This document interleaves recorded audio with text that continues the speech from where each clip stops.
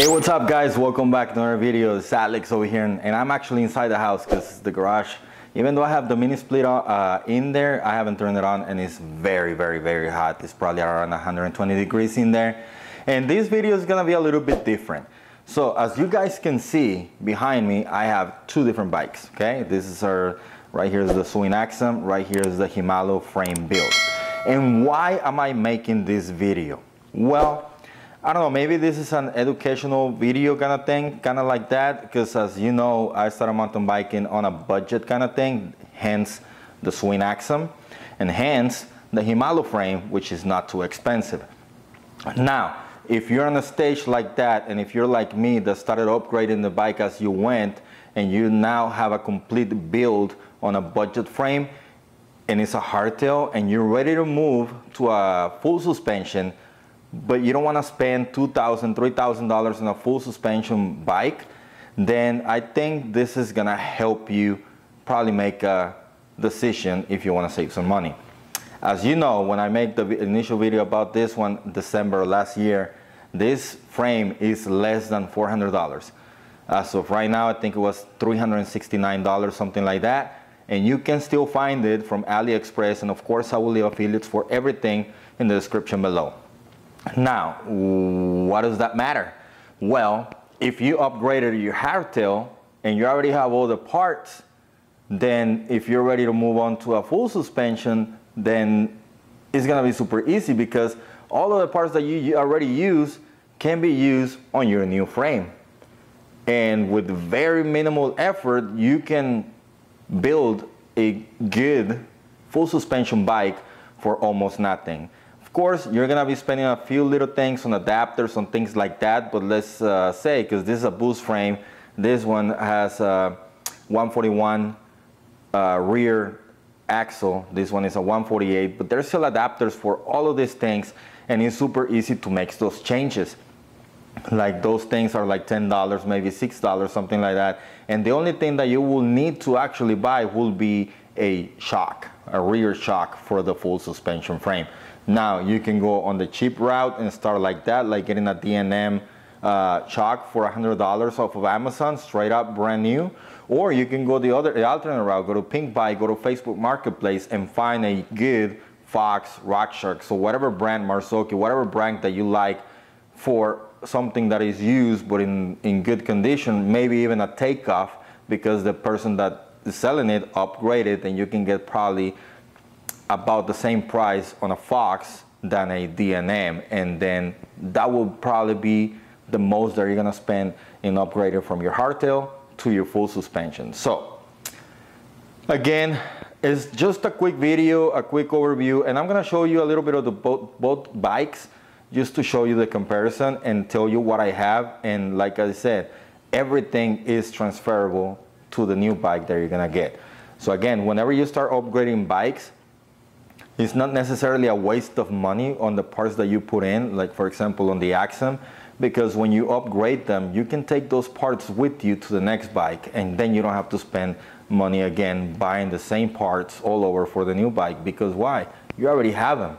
So let me show you. I know this bike is completely built, but all the parts that I have on the Shimano frame, they were spare parts that I had laying around from bikes that I sold. So again, if you can see, I have WTB wheels.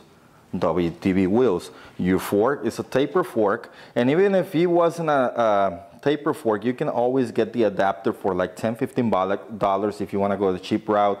You can utilize the same stem, transfer it over to, as you can see, I have the exact same stem on this one, but I didn't get rid of this hardtail. Now the other thing, if you actually have the same scenario as I do, that dropper post is the same size as that dropper post over there, so it's a quick direct fit.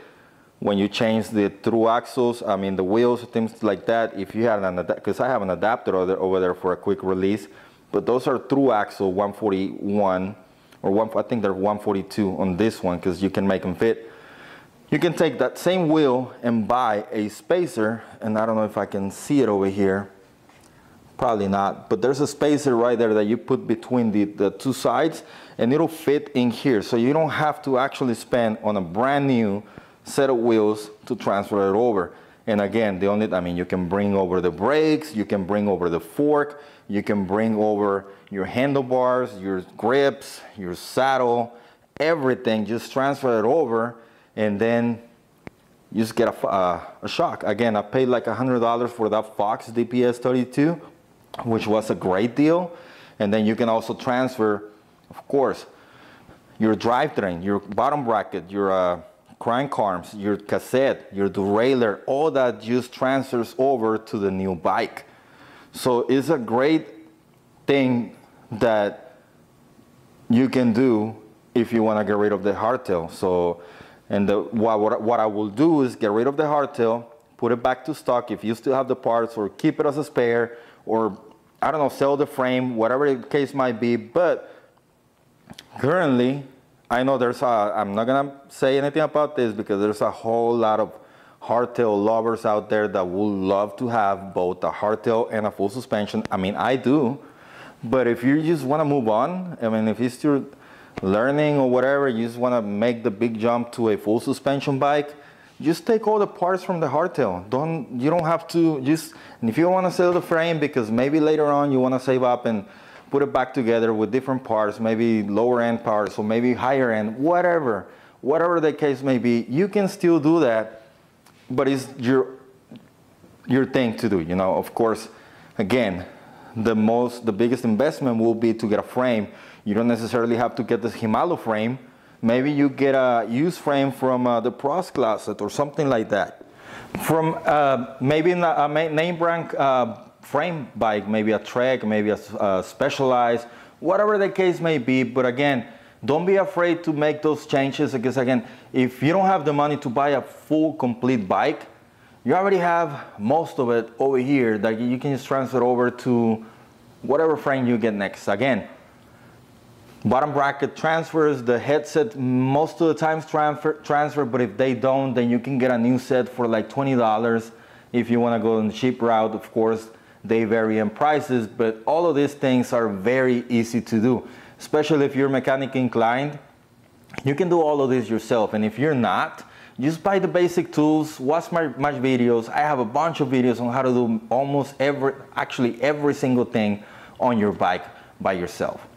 So again, if I mean, this is gonna attract maybe new or beginners or middle beginner riders that are starting into the sport on a budget bike. Again, this is the Axum. This came in 2020.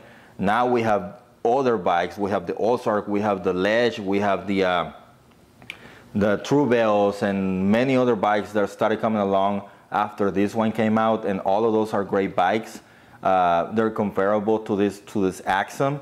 But again, if you're ready to make the move to get a full suspension bike, you already have everything that you need, except maybe even you have a chock laying around, or you can buy a chock like I told you earlier in the video. Again, I hope that this video helps you, because it really is not a lot that you gotta invest in getting a full suspension like that. And like I said, I haven't made a review on this bike yet, but I can tell you, and I've been telling you every time I upload a new video, that I haven't done a review on this bike, on the Shimano frame. So far, this bike has been performing so good. I have broken my own records, and I cannot say almost anything bad about this bike. I will go into detail when I make the video. And again, I'll leave affiliates for these bikes, all the products, everything in the description below. If you have any questions, please leave them down below. Ask me, follow me on Instagram at alexmtb84. You can follow me there, ask me questions. I'll try to my best to respond to everything that you guys write. And other than that, that's gonna wrap it up for this one, guys. Again, if you're ready, just make the move. It's not that hard. You already have everything in there. You already have everything here to transfer over. You just get a shock. That's it. All right, guys, that's gonna wrap it up for this video. Hope you liked it. Hope it makes you not being afraid of spending money, because you don't have to spend a lot of money. And other than that, I guess, let me know what you think about this. Let me know if you're gonna make a move and get a frame like this or something like that. And I guess I will see you on the trails. Let's ride.